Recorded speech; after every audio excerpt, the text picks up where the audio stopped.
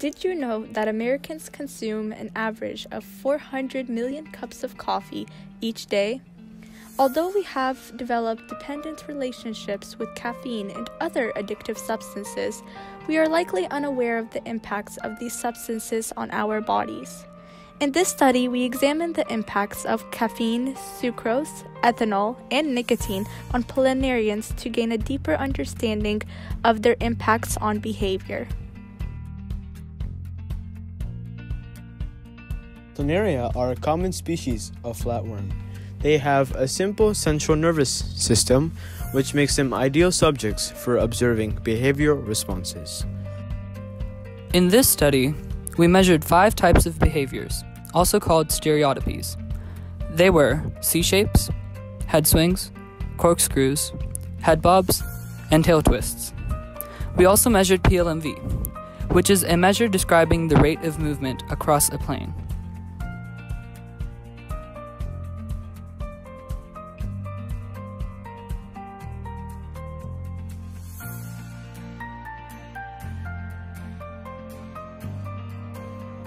To produce nicotine, cigarettes were used for a nicotine extraction procedure.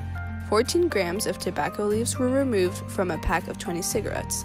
After adding the tobacco leaves to a beaker, 300 milliliters of water were boiled and added to the beaker. The beaker was covered and allowed to rest for 2 hours.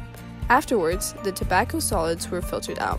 The remaining nicotine liquid, 100 milliliters, was boiled incrementally to high heat, stirring occasionally. As the liquid began to boil, the solution was filtered. The solution was continually boiled and filtered until a dark brown paste formed. We then diluted this nicotine extract into a solution. The planaria were placed in a petri dish with a solution containing an addictive substance. There were also some samples that were untreated as controls. The planaria were then studied for 2 minutes and filmed. Afterwards, these videos were watched and any of the above stereotypies were recorded. Caffeine produced the most C-shapes, followed by ethanol, nicotine, and sucrose. ANOVAs were run on these data, and all substances produced significantly more C-shapes in relation to the control.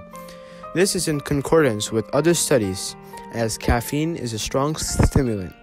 Ethanol is also strong, so it produced high amounts early on, but is a depressant, so it tapered off. For our measure of PLMV, the sucrose and the nicotine produced significantly higher values of movement in comparison with controls.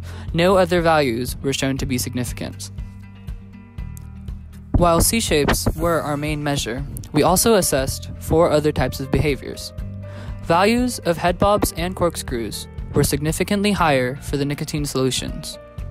Values for tail twists, however, were significantly lower for solutions of ethanol and caffeine. Head swing data was shown to be insignificant. Overall, nicotine and caffeine typically had higher stereotypy frequencies. Sucrose was shown to be consistently lower.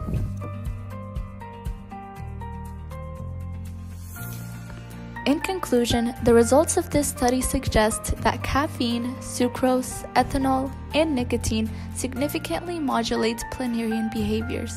So before drinking that next cup of coffee or eating a sugary treat, take a second to think about how these substances might affect your body.